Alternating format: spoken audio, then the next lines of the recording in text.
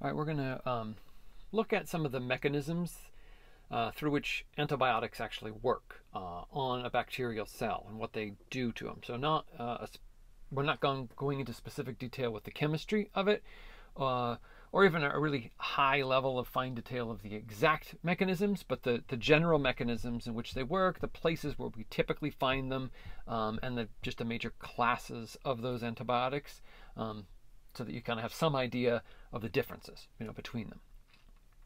First off, mention this. So we have, the host organism. Well, let's say the drug, so the chemical, the antibiotic. We have the host organism, and then the bacteria. So it's important to kind of keep this in mind, right? The drug, we think of the antibiotic acting on the bacteria. And then it's going to stop the bacteria from being able to divide, or it's going to kill the bacteria in some way. What you have to keep in mind is that many antibiotics are also going to have an effect on the host. Right? So this could be a negative effect. So there could be a toxic effect on the host organism, depending on how they work. So as we talk about some of these different mechanisms, we'll see that some of them are specific for bacteria. So they shouldn't really have any specific effect on the host. Whereas others are a little more broad. The thing that they affect in bacteria can be affected in the host cell as well. So they can have a similar type of effect. All right, now we know that the bacteria are also going to be harming the host, so the infection. At the same time, the host's immune response might be working back against the bacteria. We produce a number of antimicrobial peptides. We have our own microbiome that can be combating the infectious bacteria as well. And the drug might be affecting our microbiome cells the same as it is affecting the pathogen, which means we might be knocking out cells that are normally there to help us. So these are all things to sort of consider.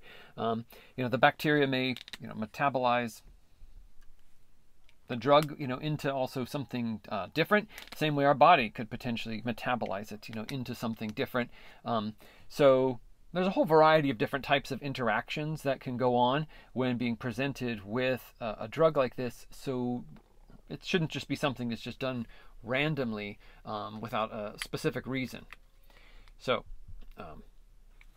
just kind of knowing that that is happening, let's talk specifically about some of the different mechanisms and some of the different classes. So we're going to have some groups of antibiotics that are going to work specifically on the cell wall.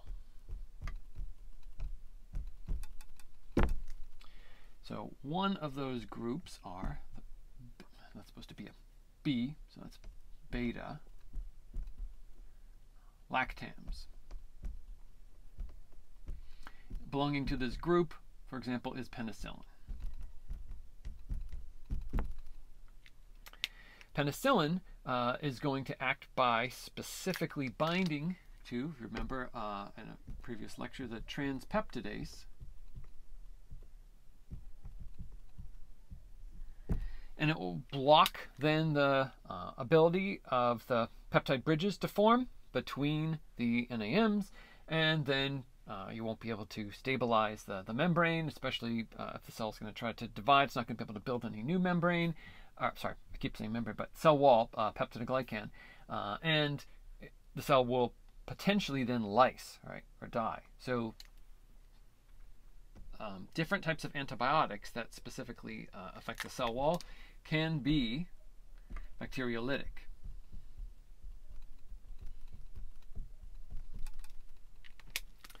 Another group of antibiotics that affect the cell wall can do so in slightly different ways. All right, so for example, we had our bacitracin.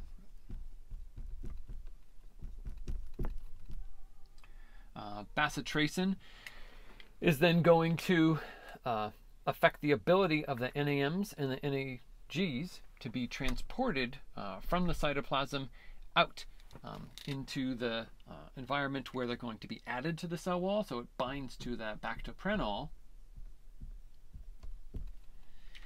And then you can't provide any new NAMs and NAGs, so you can't build any new cell wall. So if autolysin is cutting the cell wall, but there's no new NAMs and NAGs to build it, then the cell wall would lyse. Again, same sort of thing.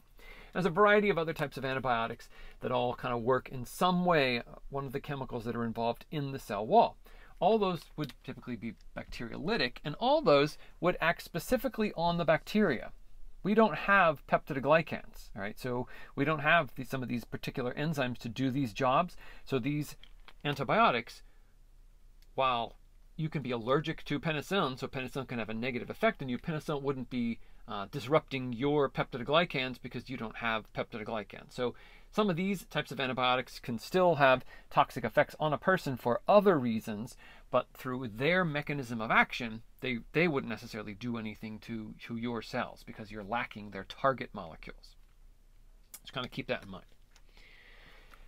So then we're going to have other types of mechanisms. Those mechanisms affecting DNA synthesis, DNA replication.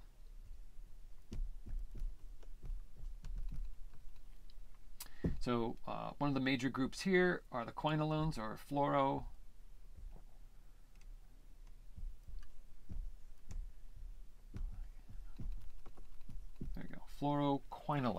Okay. And what these molecules are going to do is disrupt the DNA replication process.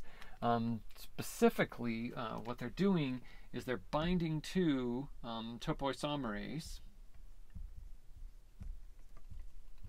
And so hopefully you're familiar with that. And if not, basically the DNA is supercoiled. So it's coiled up really tight to fit inside the cell. And before DNA replication can occur, it has to unravel and loosen up so that replication can occur and the two strands can be pulled apart. And so an enzyme called topoisomerase then allows the DNA to uncoil so that it can more easily be pulled apart. The fluoroquinolone binds to that enzyme, stops it from being able to work, so then the DNA can't be pulled apart the same way, so it blocks then the DNA replication pathway, and that won't happen. You have some types of antibiotics that work also on blocking DNA replication by inhibiting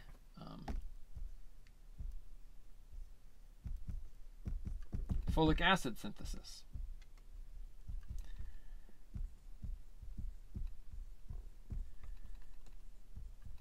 You might say, what does that have to do with DNA? But essentially, folic acid is necessary for the production of the purines and pyrimidines.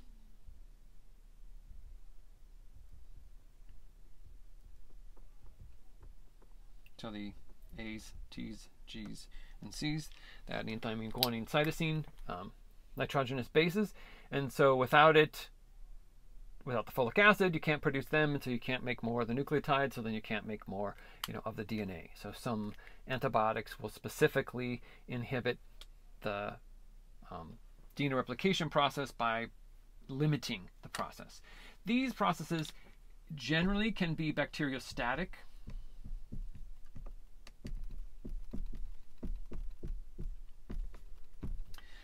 Because that wouldn't necessarily result in the death of the cell, not being able to make more DNA. It just is, as long as it doesn't interfere with gene expression, then the cell still survives. It just can't divide anymore. So the cell number just levels off. There's no more cells, but it's not killing those cells in particular.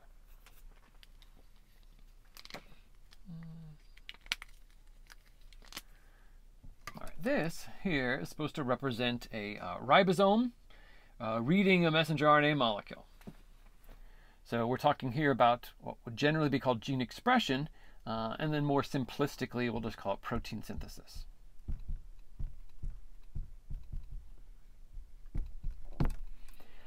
So we have a variety of different types of enzyme or different antibiotics that will then bind to proteins involved in this process. So the process of protein synthesis. So proteins used to make proteins. Now, we have aminoglycosides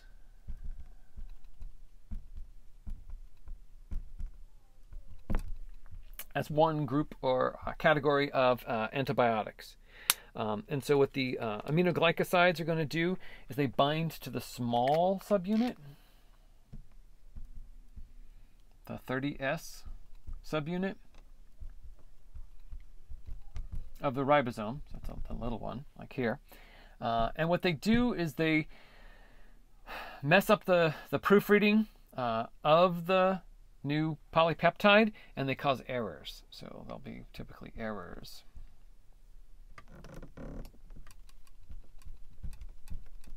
In the new protein, and that will lead to malfunction in the cell. So if they're membrane proteins or other types of proteins, enzymes in the cell, then those proteins won't function properly, and that can lead to the cell dying. So they may be bactericidal, it's possible, or they could cause something else to happen. So a whole variety of different ones. It all depends on the particular proteins that are being translated, at that point in time. So they could be bactericidal.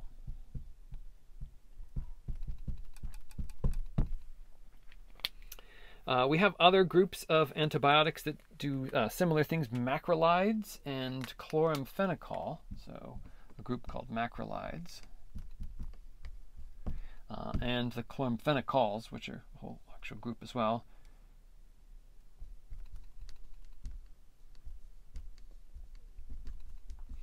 They're going to bind to the larger subunit up here, to the 50S subunit.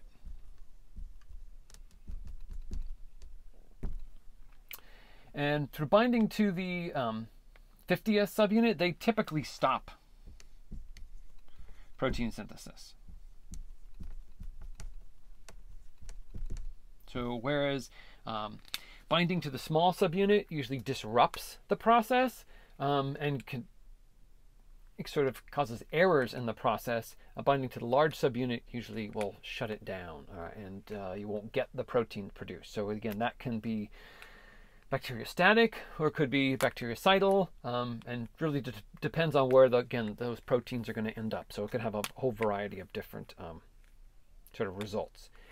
There are also other groups, other types of proteins, I keep saying protein, but antibiotics, the types of antibiotics that are going to affect the proteins that are your enzymes. Okay, so metabolic pathways.